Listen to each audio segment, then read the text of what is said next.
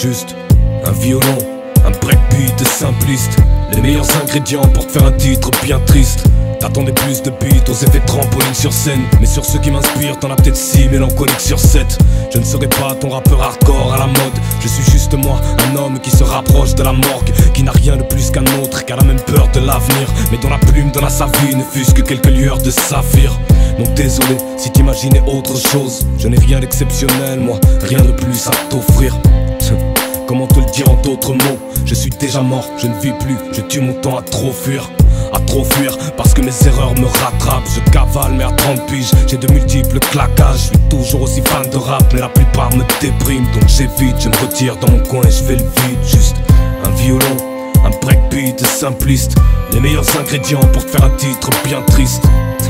Les images fusent au fil d'hier. Je repars à la recherche de ma plume originelle. Juste un violon, un breakbeat simpliste. Au fond le pire c'est que ce texte-ci n'a rien de triste.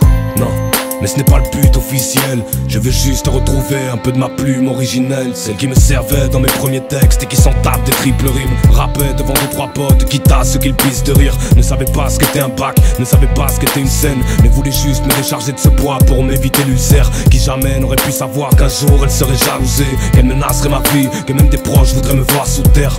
Qui s'inspirait des textes d'AKH ou de Shuriken, de Vibriken à la Wu-Tang, Big Pun, Capital Punishment, qui rendrait fier l'âme sœur, Jack et Beau, Ascar, Das Dub, Koda et une petite tunisienne parce qu'elle est sincère et qu'elle reste accrochée au vide. Peut-être un peu trop, pas fleur de peau, un peu comme Akko mais au fil, ouais. Mais qui s'en tape de poser sur un beat de patate, incapable de distinguer une prod lourde d'une passable, qui ne savait pas ce qu'était un kick, un clap, un snap ou une snare, juste un breakbeat, c'était l'extase pure, brute celle qui ne savait pas ce qu'était une punchline ou un 16 mesures. Elle ne comprend toujours pas cette obsession à vouloir faire le dur, qui n'a jamais ne fût-ce que pensé à faire un hit. Si elle savait tout ce que je sais, elle ferait un max de méningite de cette plume maladroite qui aurait voulu qu'on se batte la vite. Si elle avait lu ne fût-ce qu'un de la fout du contrat d'artiste, c'est elle qui me pousse encore à m'adresser aux âmes sensibles. Elle serait morte sur place de se faire traiter en vulgaire marchandise. Elle qui me dit pose mec, avec Trésor, Bilal, Sakezaka, Lexal ou un Furax ou quelques autres frères.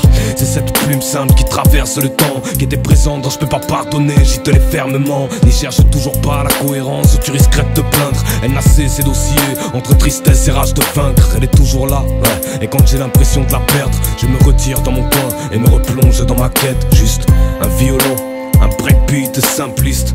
Les meilleurs ingrédients pour te faire un titre bien triste. Les images fusent au fil d'hier. Je repars à la recherche de ma plume originelle. Juste un violon, un breakbeat simpliste. Au fond le pire c'est que ce texte-ci n'a rien de triste. Non, mais c'était pas le but officiel. Je voulais juste retrouver un peu de ma plume originelle. Ouais. Avis à tous les artistes amateurs qui ne prennent la plume que par stricte nécessité. Ne cherchent pas la gloire, font tout ça avec le cœur et absolument pas avec cette foutue soif de percer.